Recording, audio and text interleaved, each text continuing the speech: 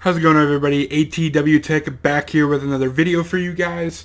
So I've been getting a lot of comments, and I see it all over the place, but people tell me, hey, I have the same settings, I'm not getting the same performance as you, same exact specs, stuff like that. And so I figured I'd do a quick video and show you guys how to maximize the performance on your Alpha, or any PC for that matter, because sometimes options are enabled by default that you don't want enabled. And some people don't realize that because they're new to PC, or they just don't bother to look, or, you know, it happens. So what I recommend is, first of all, going into Nvidia control panel. So you're going to go here, right click, and go to Nvidia control panel, which is here. Go to your manage 3D settings, global settings, scroll down to power management mode, and select prefer maximum performance, not adaptive. I think adaptive is by default, and then you're going to click apply. There you go. That's one setting.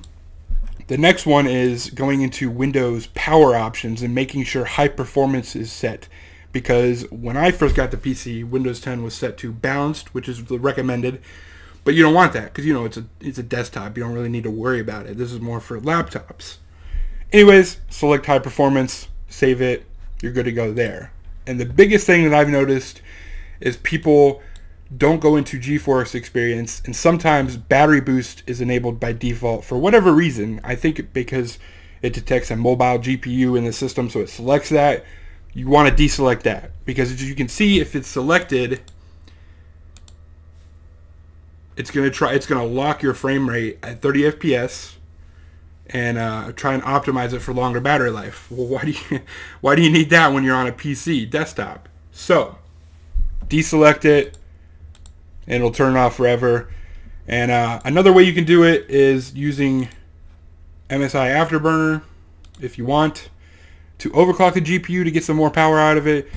I kind of recommend it, and I kind of don't recommend it. Sometimes it works. Sometimes, I mean, it doesn't really give much performance. It'll just raise your temperature over. And like I said in the how to overclock your GPU, you don't want to go over what was it? At least 85 degrees Celsius. When you go over that point, you're in dangerous territory, so you kind of want to slow it down. And I shouldn't even be telling you to overclock it, because I don't want to be liable. I'm not, but I don't want to tell you guys to do this and you do it and your PC blows up or something. Just be careful with it is what I say. Be careful, know your limits, know your PC's limits, and try not to go overdo it. Anyways, just a quick video on how to optimize performance on your PC if you're getting lower frame rates, if you're having power problems.